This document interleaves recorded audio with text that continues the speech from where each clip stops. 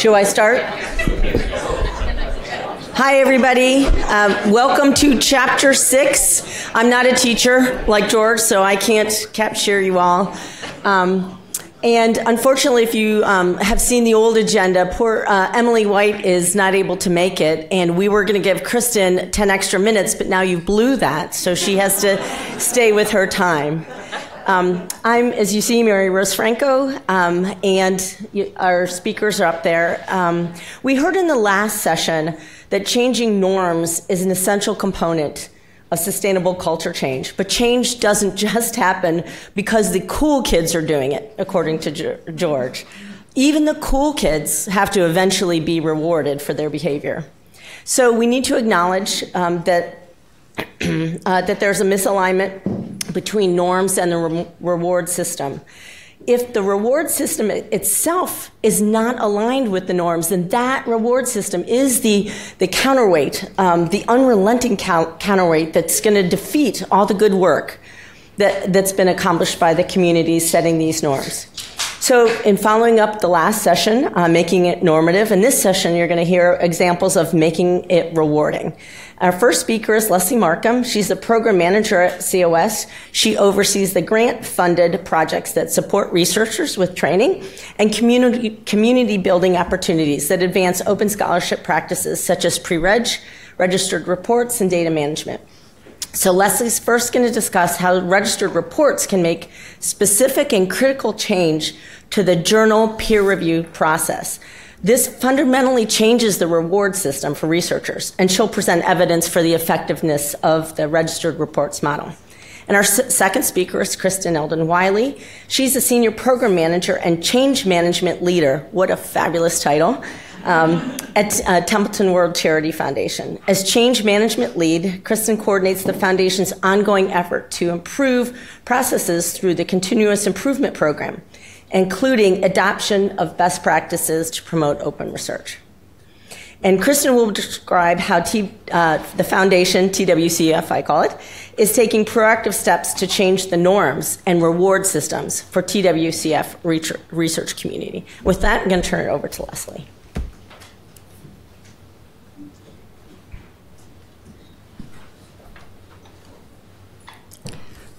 Thank you, Maryrose, and good afternoon, everybody.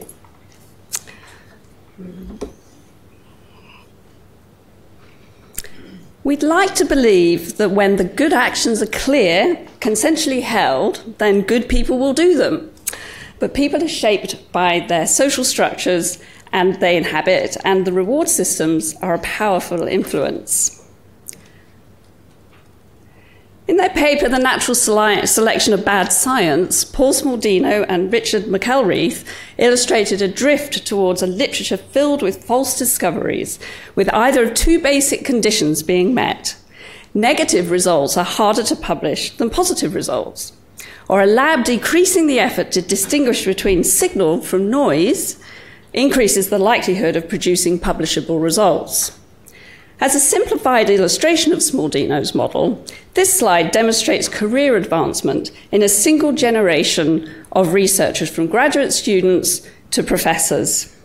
Assuming a starting point in which most researchers prioritize values-driven, high-quality research, and a minority prioritize rewards-driven research.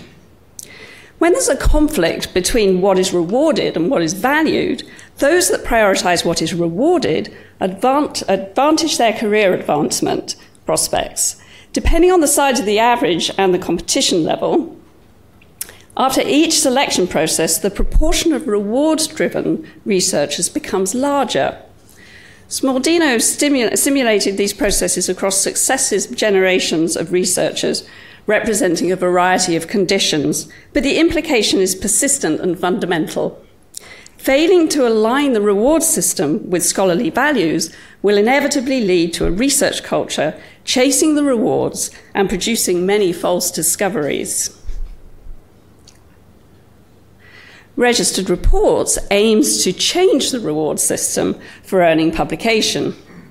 In the standard model, researchers design their study, collect and analyze their data, write a paper, and send it to a journal for peer review.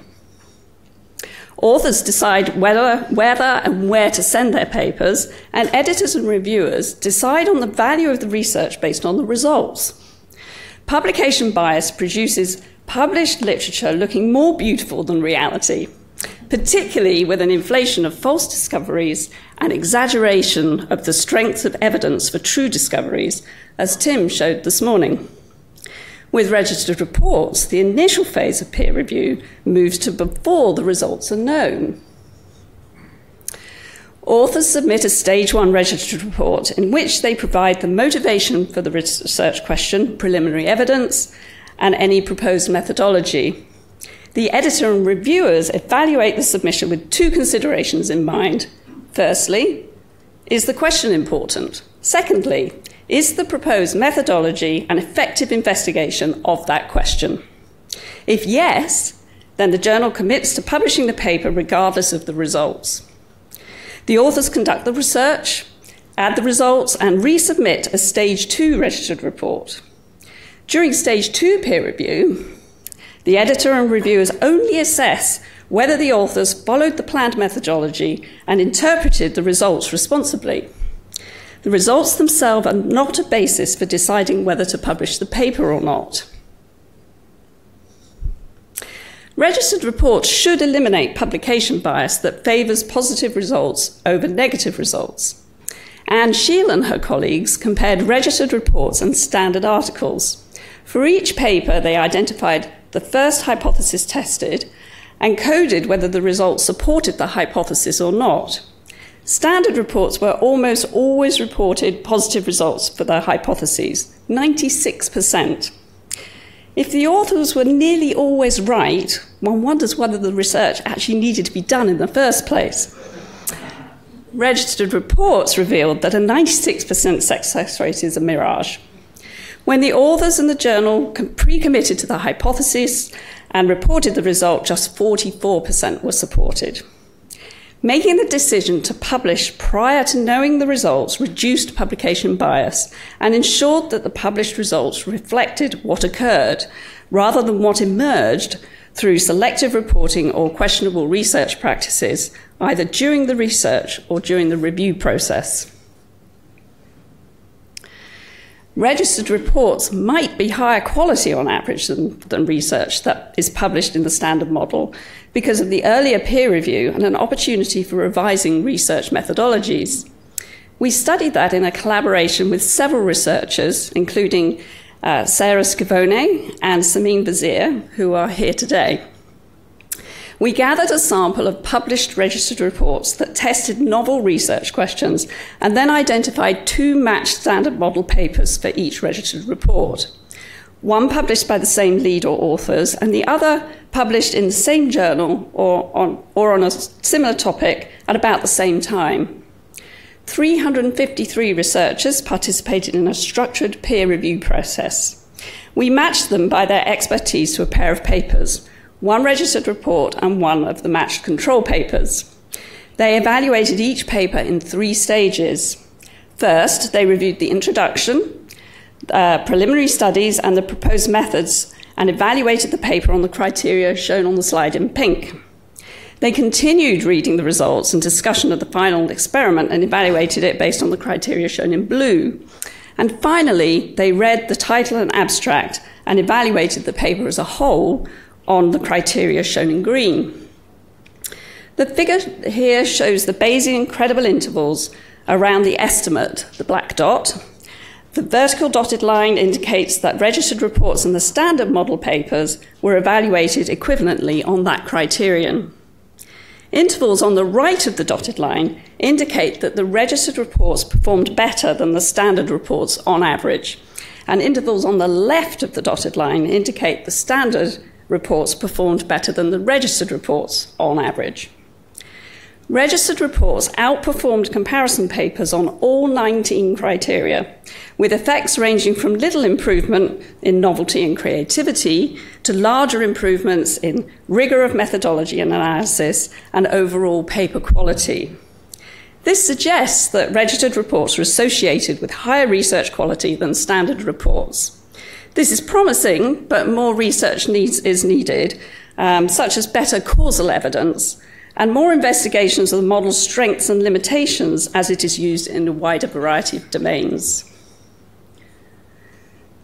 Today, more than 300 journals have adopted registered reports. Chris Chambers' figure here shows wide adoption from the social sciences through the biological and medical sciences and economics. Since 2020, some notable advances include adoption by large multidisciplinary journals such as PLOS ONE, and this year Nature has adopted the format. An open question is how far can registered reports model scale?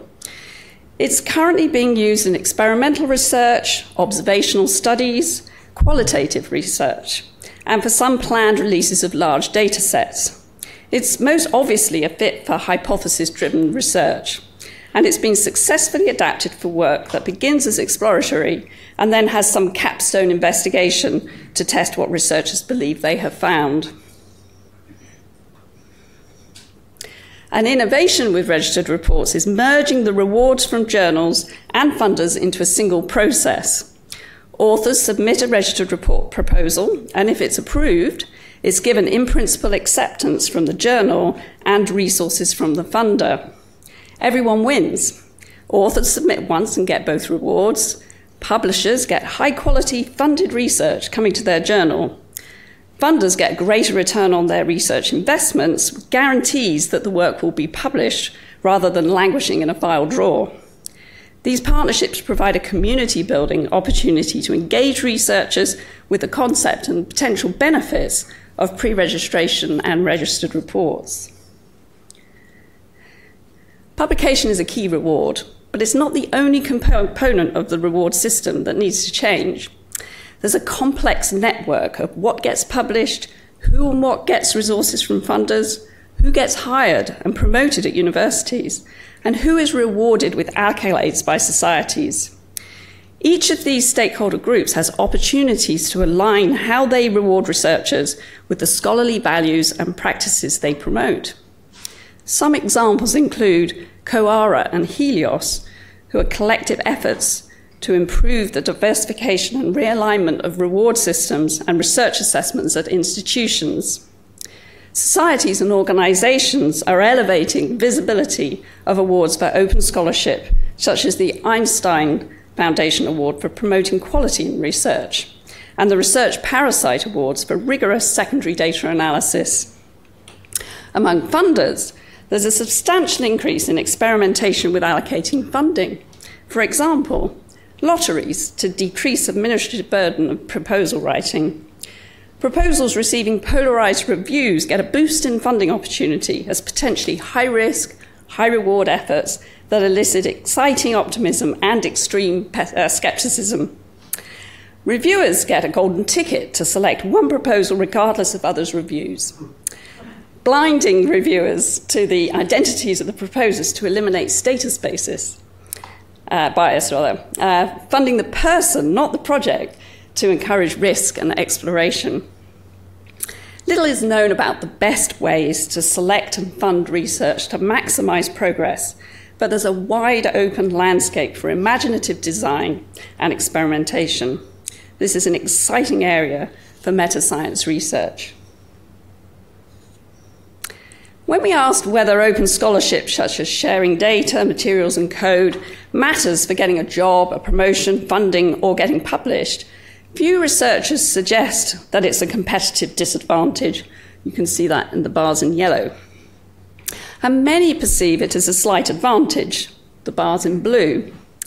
But many people perceive the practices as irrelevant for obtaining the rewards. Altering that perception with tangible, visible evidence of stakeholders rewarding open scholarship will play a profound role in accelerating adoption. The field of meta-science has emerged alongside open scholarship to promote experimentation and evaluation of research practices. We need experimentation with new types of institutions, new types of reward systems, new types of publishing models, new types of peer review, new types of crediting systems, new ways of funding programs, new ways of conducting annual reviews, new formats for hiring, promotion, and tenure, and basically everything else.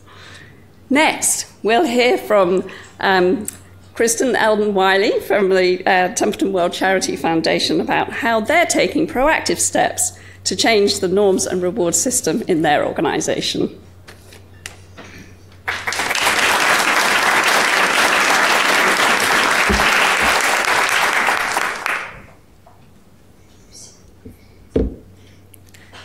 All right, good afternoon.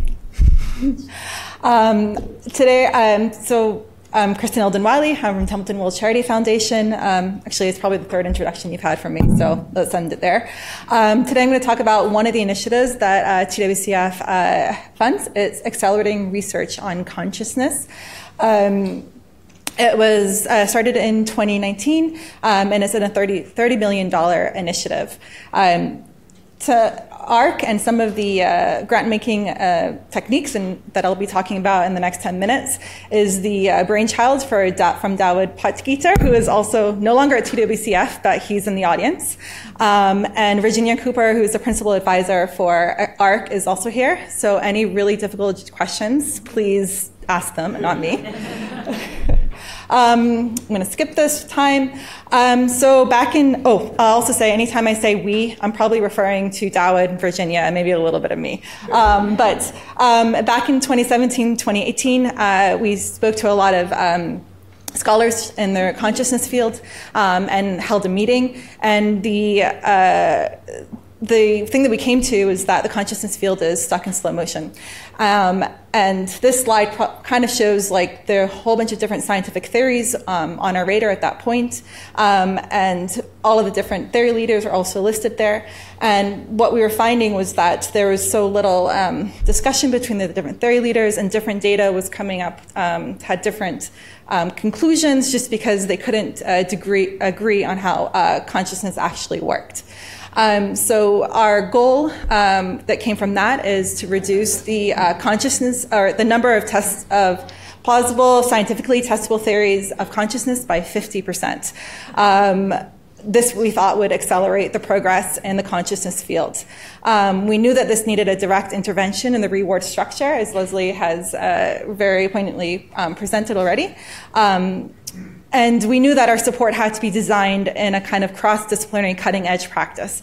And this kind of, our thought process ended up into two different sort of bubbles, which I'll be talking about very quickly. Structured adversarial collaboration and grant-making program with registered reports. I'm going to be calling this SAC going forward because on a good day, I mumble my words and try saying structured adversarial collaboration 5 times very quickly. So SAC is basically adversarial collaboration, but a very key important factor of that is it's a partnership with a funder who obviously provides the funds, but very critically also enforces best practices in open science to ensure that there is a fair contest. Our the grant-making approach, typical grant-making approach, you have a funder will have a call for proposals. You have 2 different theory leaders submitting 2 different applications. They both get awarded. They're both doing their independent research. They both produce their publication results. And then at most, there's criticism between the adversaries after post-publication.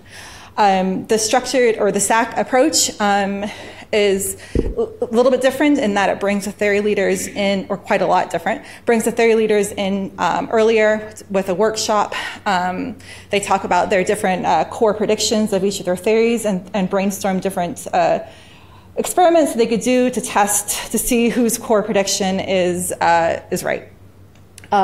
So they come up with a collaborative research design together to test these incompatible predictions. There's a collaborative research study, and then finally there's a publication of the coherent results. I'm going to skip this and go here. And I'm really sad that I did not pick up on your new replication badge. I think it might be new too. But this approach, I do want to kind of put it into perspective of the open science tools that we really called upon in order for it to make this work. Essentially, if you go back to what I was saying earlier, we wanted to reduce the theories by 50%. That really meant that our goal was to kind of kill off a theory or 2 or more. And so these open science best practices were extremely critical for that to work. So at the point of right after the workshop, the workshop does not always succeed. We're not always going to have, it's going to be 2 or 3 days of discussions, and some of them discussions be quite intense. But not in every case are we going to expect the workshop results in a research design that everyone can kind of agree to that would test the incompatible predictions. But after post the workshop, several months, they would be able to come up with a collaborative research design. The theory leaders, if they were able to sign off on it, and they pre-registered that research design with the kind of the possible outcomes of the experiments and what that meant for each of the theories, then TWCF would do the large funding at that point, but we wouldn't do it earlier until they came up with that research design and was pre-registered. And then they would do the collaborative research study. They would ideally register their study protocol at that point too, and they would also replicate. This grant would also cover the cost for them to replicate these studies. And then they would publish the findings of the data, of the findings and the data with the registered reports. The data would be open and fair. And basically in that publication at the end, we would expect to see what the results the actual results of the different experiments and what it meant for each of the theories that were going head to head. So where we are now, we have hosted or funded 6 different workshops. One workshop was not successful in coming up with that research design, but 5 were, which is really exciting. 4 have been awarded and active, and we awarded our last one earlier this year, but the contract is still under negotiation. But those are all the different theories that are kind of going head to head in each of these kind of research grants. I'm going to dive deeper into our oldest one. This is a $6 million grant led by Dr. Lucia Meloni. It started in 2019. It's ending at the end of this year. COVID put a little bit of dent in the timeline, as it did for a lot of our research projects.